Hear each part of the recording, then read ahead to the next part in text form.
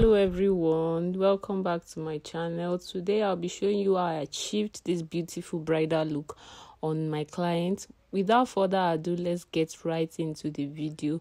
But before that, I would like to say a big thank you to all my subscribers, both the old and the new. Thank you for subscribing and watching my videos. So I went in with a foundation. I already prepped her face before I started this video. Then I went ahead with her foundation. Foundation was looking a bit lighter than her, so I was confused. But at one point I knew that it was the lighting because I checked. So after that, I went in with a concealer in a shade lighter than our skin tone, which is LA Girl concealer. Then I started to blend. Note, blending is the key. Blending is just the key. Blending. And if you notice, as I was blending a concealer, I kept going to blend the blush too, because I use the same beauty blender but on different sides. So I kept using. That is just the key to having a seamless makeup look. You blend into each other, that there should be no harsh lines. We are not seeing where one particular application is starting and where the other application is also ending. So we are blending into each other, and that's just the secret to having a flawless look. So now I'm going in with my powder palette, Tara powder palette. I picked a shade that is light on the palette and I applied it under the eye after making sure that I have blended her under eye properly again without having any creasing or anything. Then the reason why I'm just blending the nose highlight is because I like the nose highlight to be a little bit tacky before I blend, so that I will have a full coverage on the nose and I will not be seeing the skin on the skin under the concealer. I don't know if that has ever happened to you before, but if the concealer is not a little bit tacky, then because I don't apply too much product on the nose, I tend to allow the concealer to be a little bit tacky so that I can have a coverage at least on the nose. Then before I apply powder under the eye, I make sure that there is no creasing under her eye. So I go in with my beauty blender again and blend it, then ask her to look up. She should not look down until you are done with applying powder under the eye. So after that, I went in with my setting powder, Merak setting powder, baking spice setting powder, but there's a baking spice. So I went ahead with it and I set under her eye. Then that is it about that. Then I went to the brows. I first picked my a gel. I used this got to be gel to first lay down the hair of the brows. Then after that, I go in with my setting powder. But yeah, I used the what's the name of this powder? I can't remember the name of the setting powder I used here, but it was not Merak I used. Then after setting, I go in with my pencil. I use Davies pencil to draw the brows, giving it a hair-like stroke. I keep drawing a hairline stroke. Please make your pencil very sharpened and your stroke very light in order to have a very natural brow and seamless brow, if I can use that English. So that's just the secret to this. Just hair-like stroke. Don't shade. I think it's in the olden days we used to shade, but now there's no shading.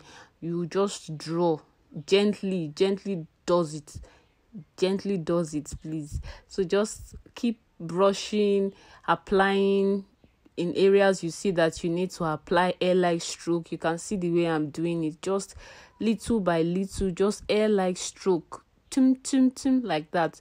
You just keep until you have a desired look that you want, or desired brows, or you feel like it's okay for you or for your client. But I just kept doing that and I kept brushing, doing that and I kept brushing. At this point, please, if you have not subscribed, please subscribe to my channel. Subscribe, guys.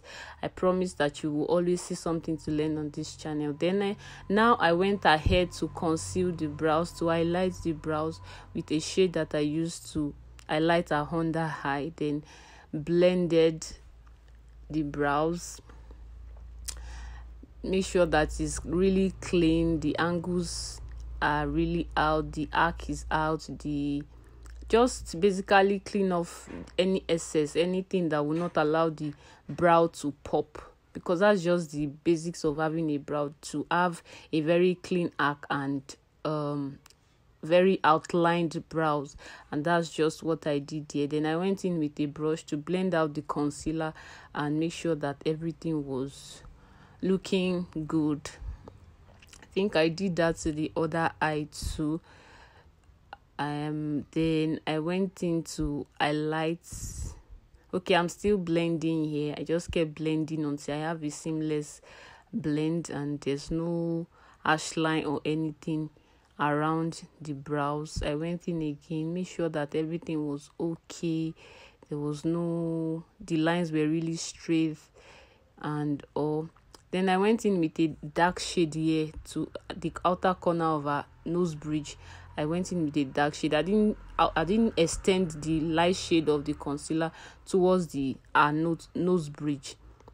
That's what I did. I used a darker shade that is close to the contour shade for her. That was what I did. Then I went in to blend again and blend and blend and blend and blend. Just keep blending. I did that to the other eye too, and I cleaned off any excess on top of the brows. And yeah, I used the Merak cosmetic flat brush to achieve this process. Just make sure that the two are looking almost like sisters or almost like brothers. Do you guys understand? Then I went in, I started the eyeshadow, and I went in with Blossom palettes, the Blossom eyeshadow palette. I picked an orange from it and I kept blending colors. Orange and brown, if I can remember, was what I used to blend the outer corner, our crease area. So now I went in with Benign Clown White and for the base, to apply the eyeshadow on the base, because I wanted to achieve something like a church look, something for church look, subtle, not too loud look. I went in with something really cool, which is the pink going on, and after that I went in with pigments, MK Beauty Nigeria pigment both. Then after that I lined her eye with this eyeliner, Beyond Beauty eyeliner. You can see that the looks are already coming together, and I hope you are learning one or two things. This lash is from one of my palettes, my lash box, my lash palette. I don't think it has a name. It does not have a name. So I just picked this, and I wanted something not too dramatic and not too subtle, and something that will go well. Then I applied that. Then I went ahead to powder her face, and you can see now that the foundation has set into her skin, and her skin and her neck are blending very well now. So I just kept powdering the right places and making sure that everything is well blended with the powder, and even all her skin are sitting pretty. Then I went ahead to line her waterline with a dark shade, and I moved to the lips. I went ahead with a brown shade to line her lips. Then I put a nudish lip stain on it. Then I did not like what I was having, so I went ahead with this Avour concealer, and I added it to give me this nude that I wanted. Yes, you can use a concealer as a lipstick. There are basically some products that you can actually improvise for other products in this makeup thing that we are doing. So I went ahead and added more blush, which is the Tehila cosmetic blush that I used, and voila, this is the finished look. This is my bride.